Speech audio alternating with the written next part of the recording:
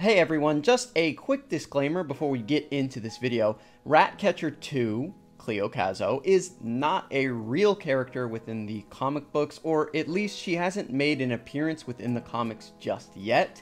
She was a completely made up character for the Suicide Squad, so I just wanted to let you guys know that before you watch this and feel like I hit you with the old bait and switch. And I get it, she was great. She was the heart and soul of the team.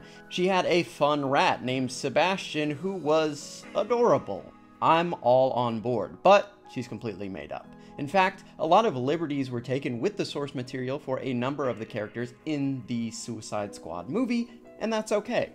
The actual Ratcatcher from DC Comics only really has a few issues dedicated to him.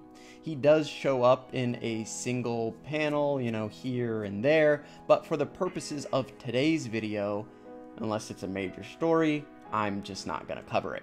That being said, let's go over the near complete history of the actual Ratcatcher from DC Comics.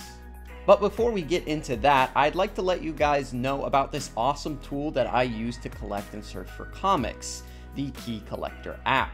I use Key Collector almost daily when doing research for videos, as well as pricing things for myself that I'd like to buy.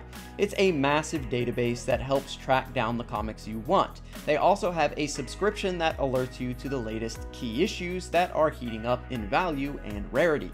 Trust me, there is no better way to look for gold out there. If you use our link, you can get 2 weeks free of the premium account status today. So follow the link in the description or go to keycollectorcomics.com/keyissues.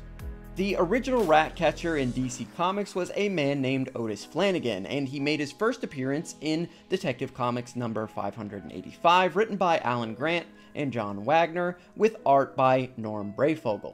The story begins with multiple prisoners in a makeshift prison within the Gotham City sewers. One of the prisoners, going by the name Judge, manages to escape and, although terrified, heads for the surface. Judge continues to flee toward the surface but is pursued by the Ratcatcher and his army of rats. Meanwhile, up above the surface, Batman is staking out a crime scene where some criminals are attempting to sell some firearms and other weapons illegally. Batman springs into action to take down these suave 80s Gucci-wearing criminals, but he is distracted when Judge bursts through the sewers covered in a full rat suit. The rats are shredding Judge and essentially biting and eating him to death. Batman stops the rats and the crime, and naturally thinks, there's something you don't see every day. Was that a good Batman voice? It was terrible? Okay, well, let's just continue with the video. Batman heads into the sewers to investigate. When the police arrive, they notice the man who was killed by the rats was none other than Judge Wyatt Hogan, a Gotham City political figure who had gone missing.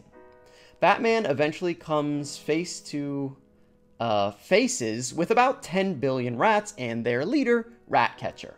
Ratcatcher attempts to kill Batman the same way, but Batman causes the rats to disperse with a flare from his belt. Ratcatcher decides to flood the sewers and washes Batman away while managing to escape. The next issue begins with Ratcatcher frantically making his way back down into his sewer hideout/old man prison. Batman washes up on shore and gets his composure and then continues the search. Meanwhile, after an autopsy on the Judge is performed, Commissioner Gordon sends the police into the sewers to assist. It's determined that Ratcatcher was actually a man named Otis Flanagan, who was sent to prison after killing a man over a minor insult. Otis was a Gotham City sanitation worker who claimed to have been able to control rats. Otis's prisoners are determined to be all the people responsible for him going to jail. The police that Gordon sends into the sewers are quickly overrun by rats, one is killed, and the others are forced out. Batman, hot on Ratcatcher's tail, runs into a rat crew and uses a torch and pail of gasoline to burn them to ash. Batman is able to track down Ratcatcher to his hideout, but he's just too late. Otis has killed another prisoner. But without his rat crew, Ratcatcher falls to a ratarang. Oh, sorry, that was a typo. It was just a rat trap he picked up. Batman stops the Ratcatcher and sends him back to jail.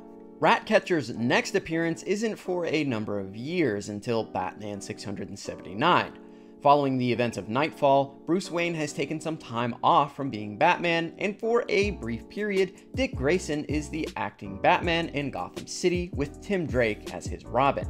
Ratcatcher is before the parole board for his crimes discussed earlier when he is denied parole and unleashes his new gadget, the Rat Flute.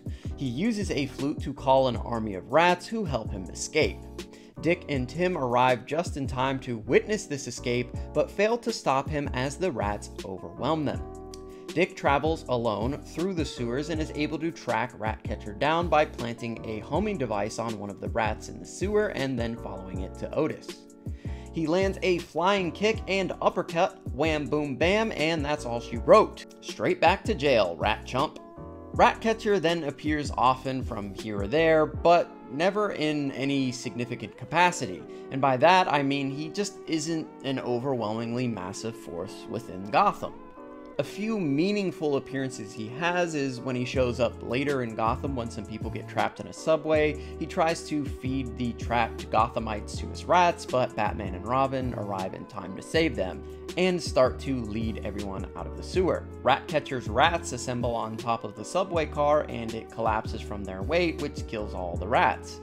Ratcatcher then releases a cyanide gas in a last-ditch effort, but Batman takes Ratcatcher's mask off and forces him to lead the group out of the sewers.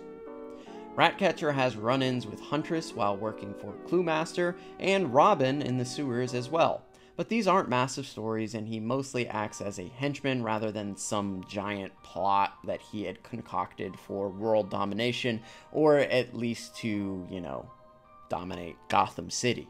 But Ratcatcher did face Superman at one point as well, when he attempted to kill a physician in Metropolis. The battle literally lasts one page because, Superman doesn't have time for that crap. However, Ratcatcher does eventually meet his demise in the comics.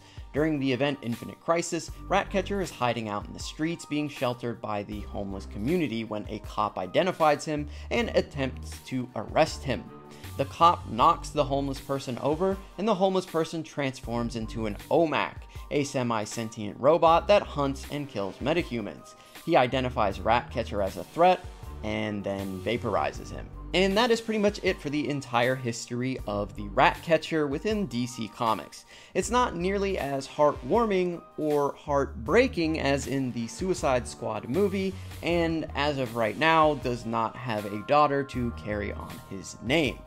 What did you guys think of Ratcatcher 2 in the Suicide Squad, and what do you think of Ratcatcher in the comics? Was it an improvement for the movie, or do you think they should have stuck closer to the source material?